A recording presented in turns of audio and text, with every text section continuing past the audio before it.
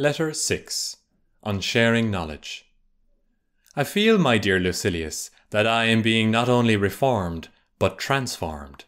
I do not yet, however, assure myself, or indulge the hope, that there are no elements left in me which need to be changed. Of course, there are many that should be made more compact, or made thinner, or be brought into greater prominence. And indeed, this very fact is proof that my spirit is altered into something better, that it can see its own faults, of which it was previously ignorant.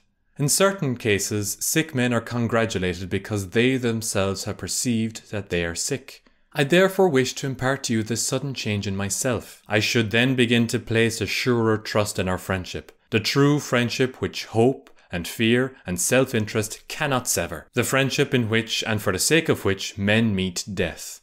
I can show you many who have lacked not a friend, but a friendship.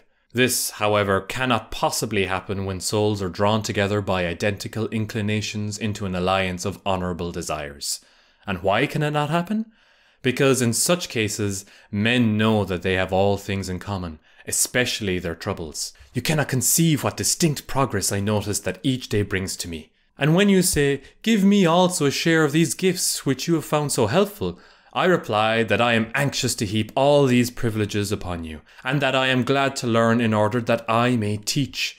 Nothing will ever please me, no matter how excellent or beneficial, if I must retain the knowledge of it to myself. And if wisdom were given me under the express condition that it must be kept hidden and not uttered, I should refuse it. No good thing is pleasant to possess without friends to share it.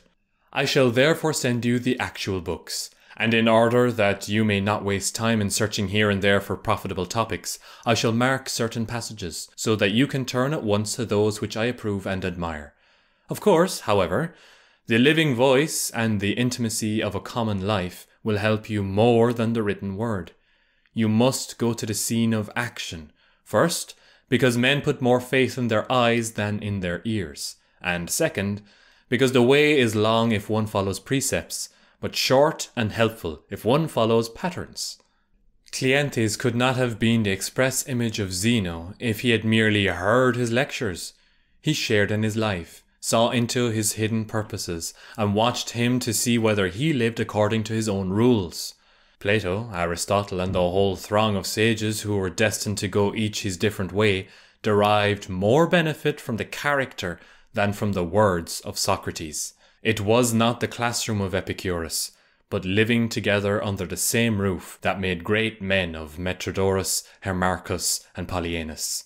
Therefore I summon you, not merely that you may derive benefit, but that you may confer benefit, for we can assist each other greatly.